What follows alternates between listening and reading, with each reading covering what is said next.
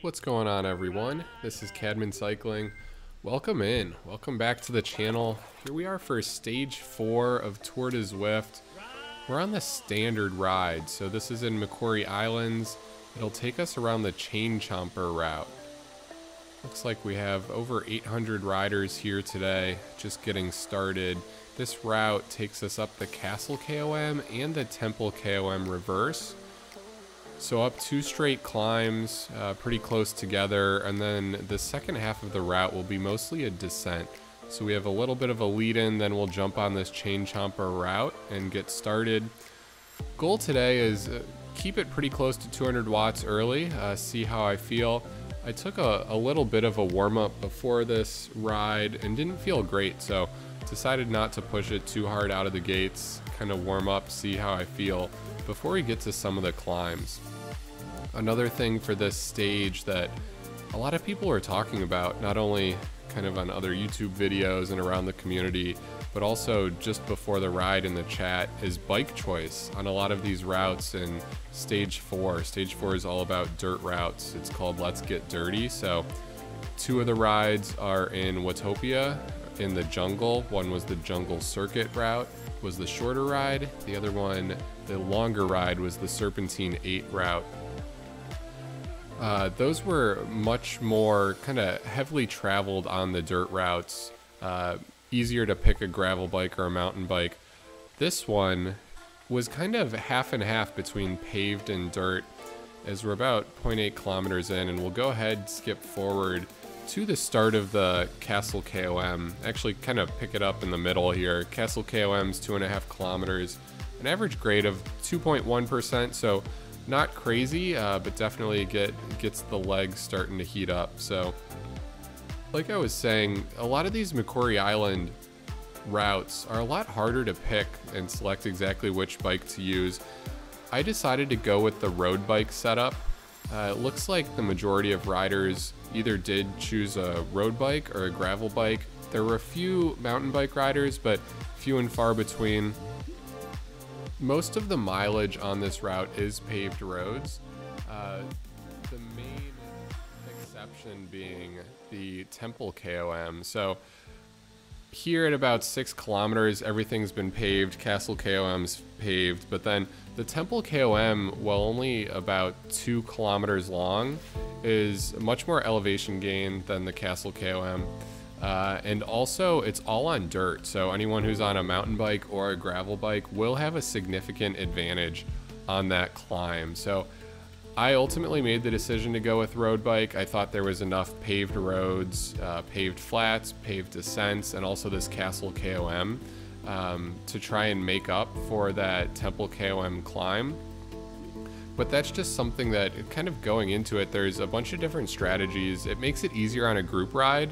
There's not as much pressure as there would be in a race. But if ZRL or WTRL were having a race on this route, I think it would actually be pretty conducive to a bike change. So when I say bike change, I mean I can actually stop my rider in the middle of a ride and change which bike he's on. You do that by going to the settings screen and then switching which frame you're riding. But before you switch, you need to come to a complete stop. So because this was a group ride, decided not to go that route, just keep it more casual. But I think the ideal thing to do here would be ride the road bike on the majority of the route, but for the Temple KOM climb to actually switch to that dirt mountain bike frame.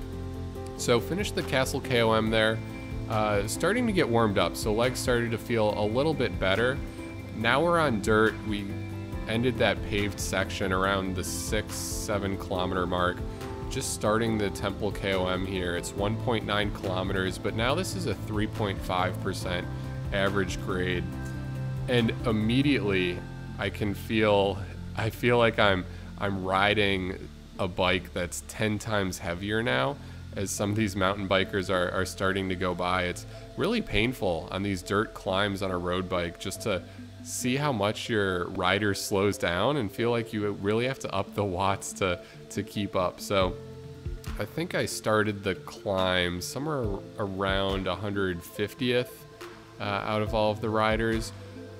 at this point, I'm kind of watching a lot of the riders go by me, and we'll go ahead and skip forward towards the end of the climb. I'm now around 200th, so I did get passed by a decent amount of riders. Again, was keeping the watts around 200 to 225, so some of those were mountain bike riders, some were gravel riders, some were just road bike riders going faster than me, but really interesting how tactics play a piece of it. I think overall, just when I'm free riding around Zwift, I do try to avoid the dirt routes.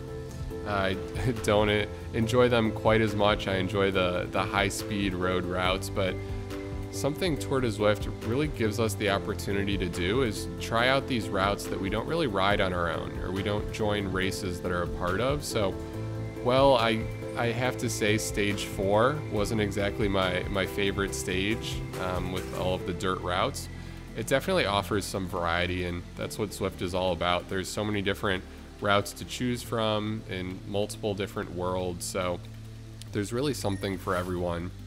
As we just pass through the Temple KOM banner there, and now we've done all of the climbing in this stage, so almost 10 kilometers in, mostly downhill from here. So we'll actually go ahead and skip forward all the way to just 1 kilometer left. We've gone down quite a bit of elevation now, back on paved roads, so a lot of the descent was paved. Kind of immediately after the temple there's a dirt descent, but then the last few kilometers are all on paved roads. So I was trying to kind of work with a group and see how many mountain bike riders we could catch.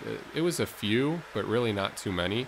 I think ultimately my positioning around 200 that I had at the top of the KOM stayed pretty much the same. So just kind of working with these guys as we roll towards the finish line. This one was a lot of fun. I hope you guys are riding Tour de Zwift. I'm having a lot of fun with it. I hope you guys are too. It's really fun to read a lot of your comments on these videos. Thank you so much for all the support, as we're really just trying to build this channel, but build the Zwift community. It's amazing how much bigger Zwift is at this time this year than it was last year. So finished the route there, got the Chain Chomper badge as we're badge hunting.